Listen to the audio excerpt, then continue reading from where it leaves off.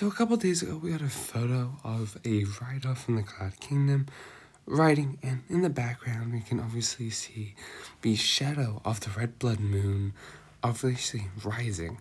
So obviously, the red blood moon will rise, and is Lord Ra's making these riders write destiny that this does happen? I really think this could definitely be a possibility. He's taking a couple captive to write out destiny, and I don't think Euphrasia will be a part of this. I think Euphrasia would be too much of a strong force to reckon with. I do feel like the ninja will have to go save these writers, or at least try to stop them from writing this, which we've heard that it doesn't work that way, so I doubt that's also the case.